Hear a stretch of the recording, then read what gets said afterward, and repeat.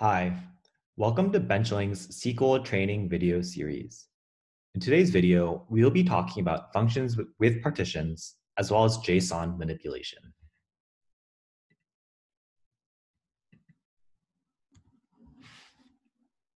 So the specific topics we'll be discussing today are window functions. Specifically, we'll be going over aggregate functions with partition statements, JSON manipulation, and finally, a query using Benchling's Insights application.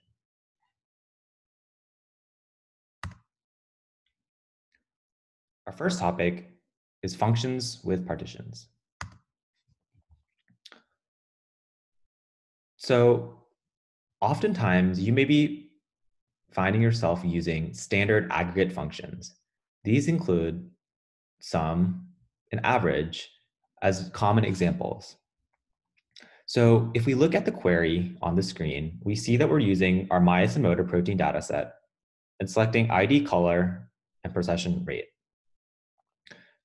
Perhaps we wanted to know the sum of all the procession rates for all the myosin motor proteins of a specific color. The way we do that is we'd sum procession rate over a partition by color. This would get us the column that we're now calling total procession rate. Just remember that when you're using these aggregate functions, the calculated value is going to show up per row rather than per group. So each myosin motor protein in the color partition will have the total procession rate as an additional column. So let's take a look at explaining this concept with an output from an example query. So we see that in this query, we have myosin motor proteins with 3 different colors: blue, green, and red. So let's remember that our query was partitioning by color.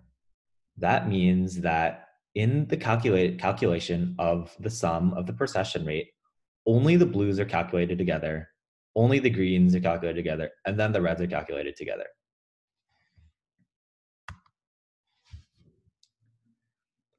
So here we see that the procession rate of the first myosin motor protein is 30. And the cumulative speed in this case is going to be 30, as this is the first myosin motor protein. As we include the second myosin motor protein, this cumulative speed increases by 43 and is essentially a running sum to account for the fact that we have now calculated 2 myosin motor proteins with a procession rate of 30 and 43 respectively, and so on and so forth. So we see by the end of our 6th myosin motor protein, we have reached a sum of 336. This is a running sum of all the calculated myosin motor proteins with procession rate in ascending order. Let's talk about JSON manipulation. At Benchling, we sometimes store data in a non-normalized way. That is, we store multiple values in a single cell rather than using a separate table and letting the user join it in. Unfortunately, this means that in some cases, you have to use JSON functions to get the data that you need. So in this case, we see that we're using our myosin motor protein data set, and we are selecting JSON and using our JSON blob array elements text function to convert our genes and plasmid columns from a JSON data format to a text data format.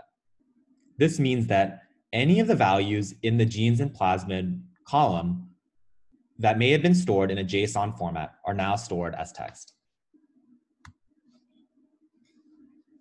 Furthermore, we can use a dash and a greater than operator if you want to get each value as a column instead of a row. If you'd like to do so, use this operator. In general, if you have a lot of values, you should get them as rows. And if you have very specific values and only those, you should get them as columns. Now, what does a query look like using Benchling Insights? So here we have a query in our Insights application. What we're going to be going over today is comparing what a running sum looks like compared to a total procession rate sum. So in this case, we are averaging procession rate and partitioning by color, and ordering by procession rate ascending as a running procession rate average. Our last column is taking the average of the procession rate and partitioning by color, but we are not ordering by procession rate. So how do these differ? In the first case, we see that within the first partition, we're partitioning by color blue. We see that the running procession rate average is actually a running average of the myosin motor proteins within this partition. So we see that the average of 30 and 43 is 36.5.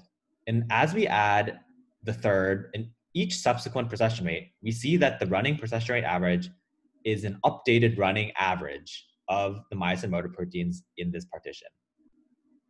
However, if we just want a total procession rate average, where each myosin motor protein within the partition displays the average of the myosin motor proteins within the partition and is not a running average, we simply do that by including the partition by color, but omitting the order by statement.